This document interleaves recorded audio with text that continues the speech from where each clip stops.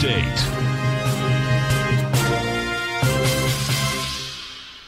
Everyone, Basil Chapman here on Friday, the last day of this week and the first trading week of December. We're looking at the Dow in this 10 o'clock Tiger Financial News Network market update down.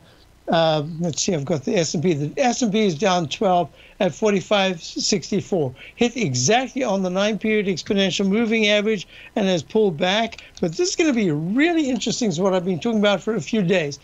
There's a rotation going on, and that rotation is saying that the Dow has had such a big pullback, gone right to the 200-period exponential moving average.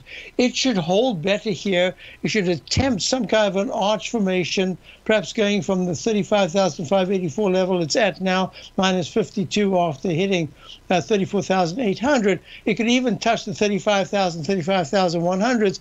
Then maybe we're going to have to be careful again. But in the meantime, back at the range, we're looking at the QQQ. This is what I've been saying. This is the area of deep weakness. I should also mention for the subscribers, we've been short the QQQ, and this is the NDX 100. 408.71 was the all-time high on the 22nd of November.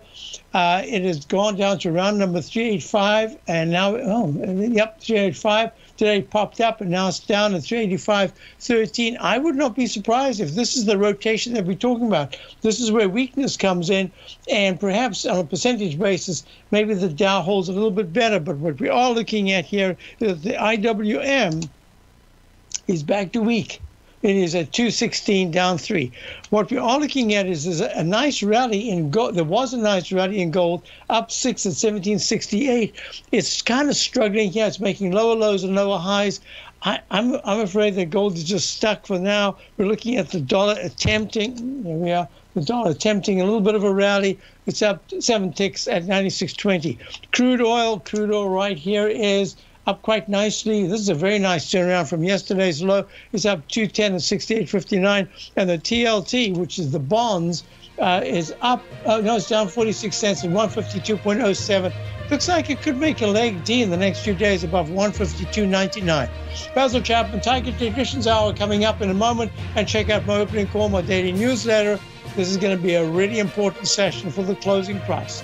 Be back in a moment.